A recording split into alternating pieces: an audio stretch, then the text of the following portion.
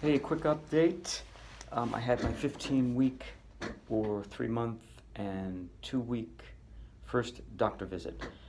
My blood work, which I had last Saturday, September 1st, I think it was, came out terrific at 0.02, less than 0.02. And as the doctor explained, that simply means that it was undetectable. Anything under that is undetectable. So mine was undetectable.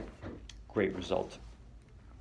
Let me give you an update on incontinence and sexual function at this point in your recovery. Incontinence, as I said last time, I'm using the Depends Shield during the day, which is fantastic. Most days I don't leak, but if I'm working around the house on a weekend, if I'm doing a lot of work standing and lifting, I can get some leakage, but never fill up a shield. And if you look at what a shield looks like, it's very, very thin, and it wouldn't take much to fill it. So doing very well, and that's just going to progress and get better and better and better. Make sure to do your Kegels. I have them on my phone. It actually comes up all during the day, and I just keep moving the reminder all day, every day. So I do it 4 times a day, the Kegels, 10 reps. That's all you need to do. So don't forget to do the Kegels. Incontinence will continue to get better over time. But right now, I'm very happy with it. Doctor says it's right on where I should be. Sexual function, that's another story, but doing okay. Without Viagra, nothing's happening down there. A little bit here and there, but basically nothing's happening down there. I am using the Viagra or sildenafil. My insurance carrier would only allow 6 100 milligram tablets. I cut those in half, and then I use the 50 milligrams for the rehab. Rehab meaning I'm not necessarily going to have sex, I just take one. I don't take it every single day, but most days I do. I'll tell you right off the bat that you may have a reaction. I had the reaction, if you look up some of the negatives, I felt like I had a cold, really bad. After about a month, that kind of subsides, and I don't really feel that much anymore.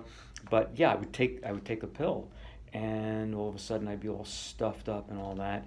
And apparently, I won't get into it, but some of the same, it affects your nose and the mucous membranes and the fluids in there just the way it does with your penis. So be aware that could happen to you, but not a big deal. Okay, so sexual function. I do have the Viagra, the 100 milligram that I cut in half, and I have 12 of those for the month.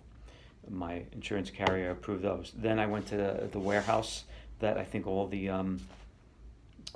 doctors probably send you to. I believe it was $39 for, I believe, 60 tablets, 20 milligram tablets. So the way I'm using them right now is if I use those for rehab, I take 2 of them. That's 40 milligrams. And if I'm going to have sexual activity with my wife, it's 60 milligrams. I can tell you one thing I've learned right away. If you take Viagra on a full stomach, so you have dinner at 6 o'clock, you take Viagra at 6:30, and you want to have sexual activity at 7:15, doesn't work as well. It's that simple. If you take Viagra on an empty stomach, 45 minutes to an hour and 15 minutes later, you are good to go.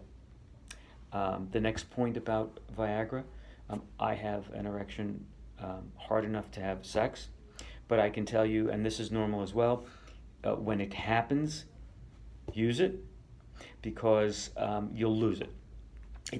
You don't necessarily maintain it for a long period of time. So when you have it, use it. It's great. You work with it. I mean, life has changed a bit in terms of the sexual function, but I'm working with it, and my wife and I are still having a great time. Just got to change things up and work with what you got. But number one, it's not a problem at all for me to have an erection hard enough to have sex. You can also climax. There's no problem with that, even with a soft penis. That's not a problem at all. You know, it feels a little different, but it's still very, very good. That's about where I'm at the 3-month, 2-week period. And again, all of this should get better over time. At 3 months, I'm doing really, really well. So for those of you that have been following me all along, this is where you could be at 3 months. You know, if you're only a few days post, or you haven't even had your surgery yet, you know, you can follow all of my videos right through a 3-month period. I'm doing great right now. If I had to live the rest of my life exactly the way I am at this point, having to use Viagra, I'm good. But I'm also 63 years old. I'd want the sexual function to be a lot better without Viagra if I was 40 years old. I'm doing well, and I'll probably post again at another time when I feel like I've made where I've made progress and things have really changed and have gotten better. But again, I'm happy with where I am right now. Doctor's happy with where I am right now. My next visit is December. Probably post again, either when, again, something good happens or I've seen more progress, or in December, you know, and then you'd be able to see my whole progress for 6 months. So God bless. Hope you're all doing well out there, and I hope these videos are helpful so that you know what's coming in your if your surgery is just coming up and you're concerned, and watch all these videos. You'll see you can have a really good result. Be patient. Take care. Bye.